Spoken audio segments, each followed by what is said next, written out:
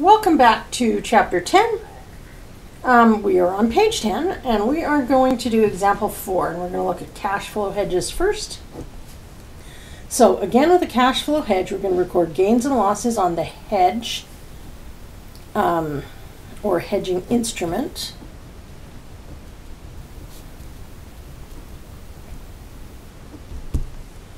In OCI, and then reclassify them when the gains and losses on the hedged item are recorded. So our example, on June 2nd, year 2, when the spot rate was US 1, Canadian whatever, Wadsworth Inc. of Vancouver contracted to sell inventory to an American supplier for USD 500,000.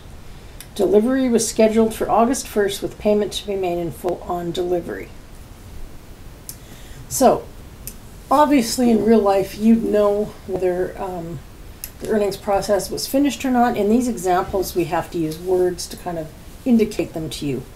So, contracted to, rather than they sold. So, that shows it's not recorded yet.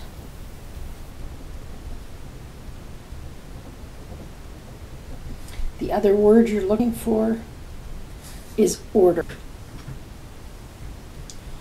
So, contracted to sell inventory. Okay, and let's stop there and figure out what's happening. So, we're going to sell inventory. So, we're giving, let's just draw this little thing. We're going to give inventory and we'll get US dollars.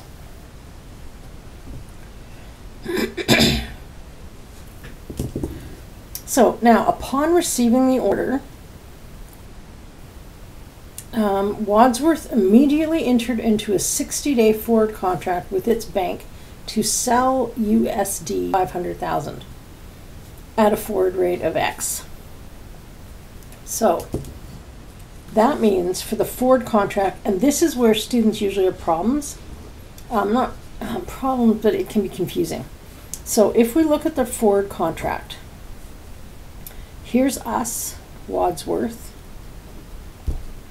and here's the bank. Are we getting or giving? It's going to be the opposite of what's happening here. So we made a sale, so we're going to be getting USD, so we're going to give USD and get Canadian. So we're giving USD for the forward contract. And then it tells you the year end, and at the end they receive payment and so on. Now, the spot rate versus the forward rate. Use this for the forward contract and use this for the transaction, the sale or the purchase. Now, in this case, we don't record it right now, so we won't need it right till the very end. You know, they're always going to be equal on the last day. Those are two different rates. Okay, so let's start going through this. So June 2nd, and remember, we're using the net method for the forward contract. Okay, June 2nd, year 2. Well, we entered into a contract. Can we record the sale? Nope, because it just said contracted, or they made an order, something like that. So, contract for sale, can't record it today.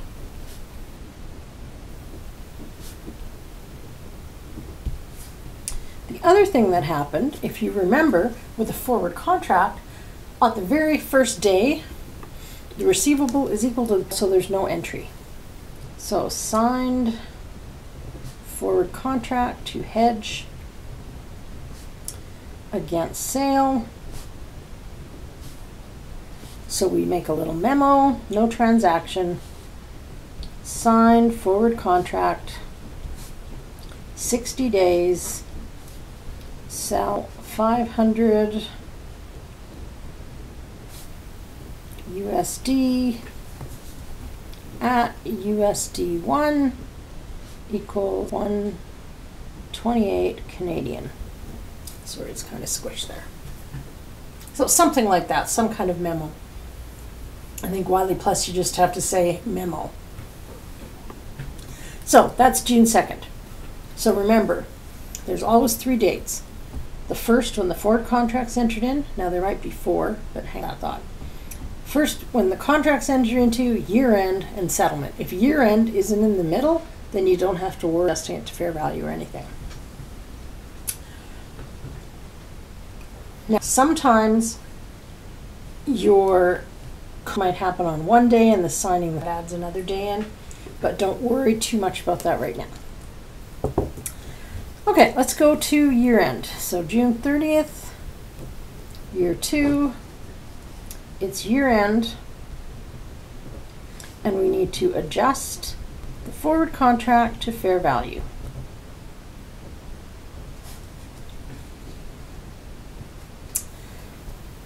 So, remember, adjusting the forward contract, the other transaction or the hedged item hasn't happened yet. So, what's happened to the US dollar? It's gone down. And we're adjusting the forward contract. We're giving away US dollars. So, 1 US dollar just got cheaper, and we need to fill a whole wheelbarrow full of them to wheel over there. So are we? Yeah. So US dollar went down. We are giving US dollars.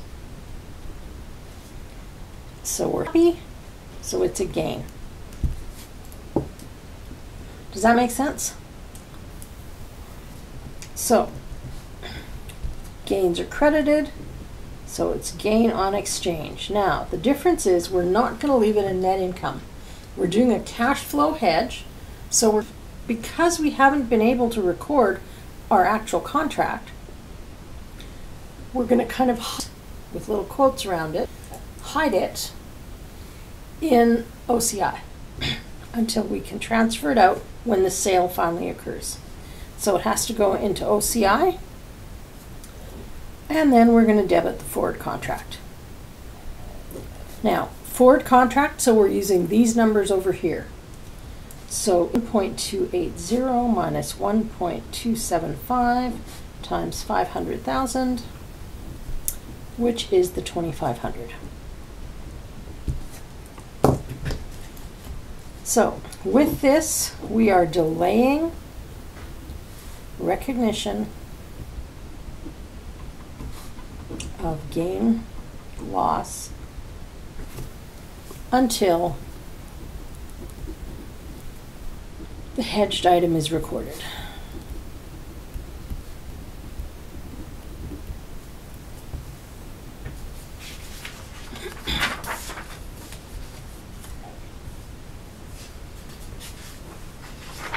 Okay, so just to recap, we've got an unrecognized firm commitment, so we don't record it right now.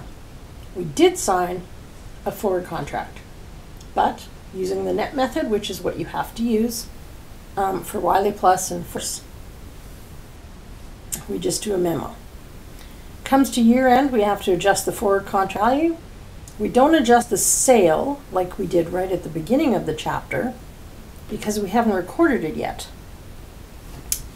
So the next step is settlement. So that's what we're going to do on page 11.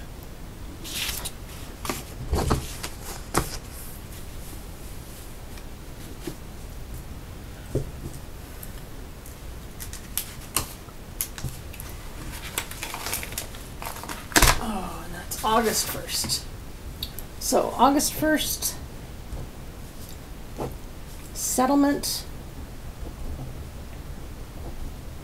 of forward contract and record the sale.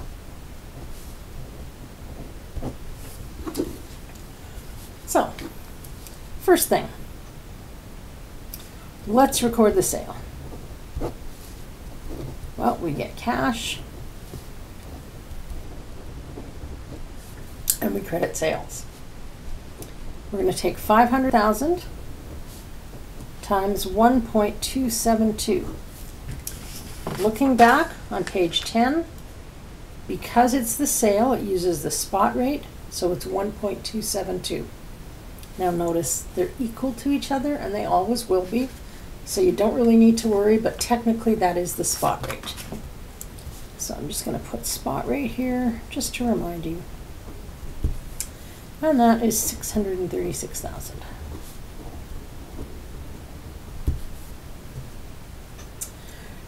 Okay, the next thing we're going to do is we're going to write the forward contract to fair value. And we're going to put it in OCI first, then reclassify.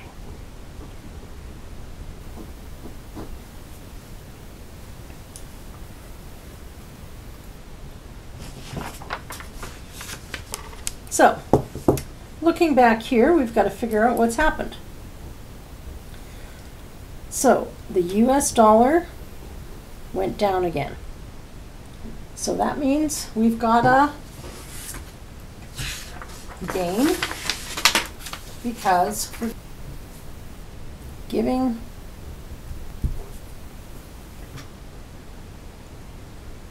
and it's going to be the difference between these two numbers.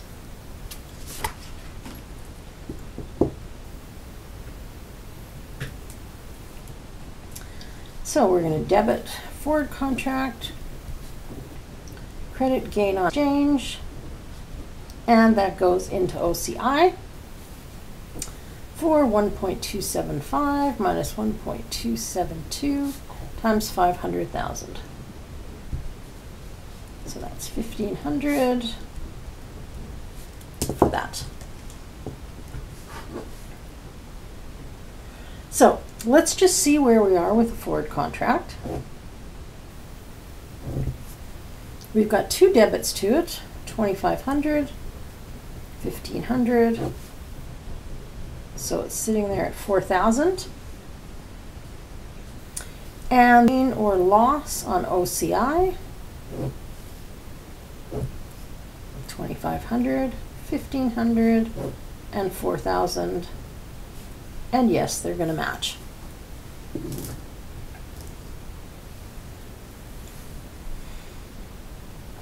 So, now we're going to settle with the bank.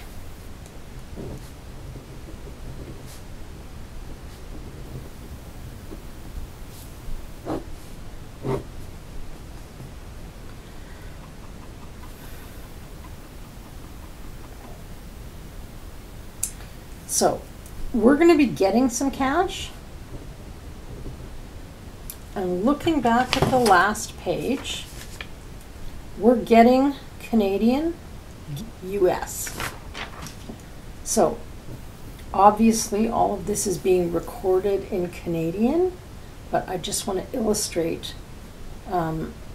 which direction going.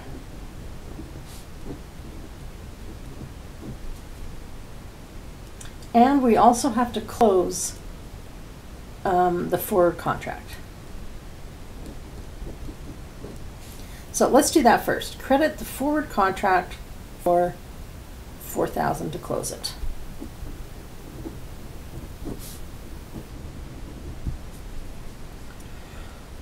Now, the amount of cash we're getting is 500,000 times 1.28, which was the original contract price.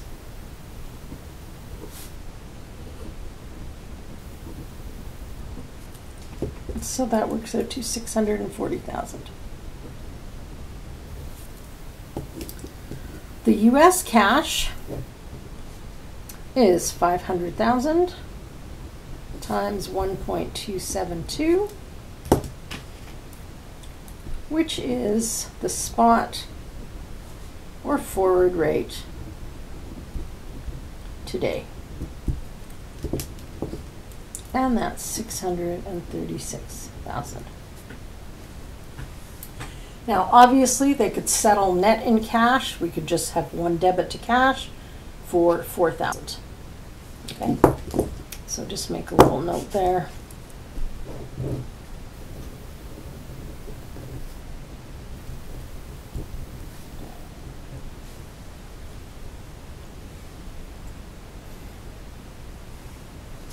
But I wanted to illustrate what was actually happening.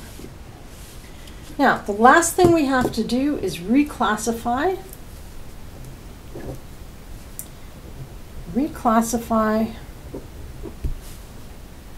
OCI gains and losses to net income. Now, we're doing two examples of sales. So for sales, transfer to sales, the sales account. But for purchases, transfer to inventory account.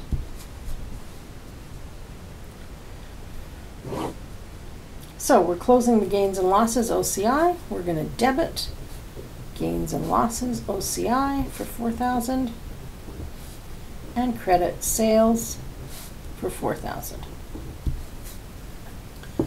So that means total sales will reflect the gain from the instrument.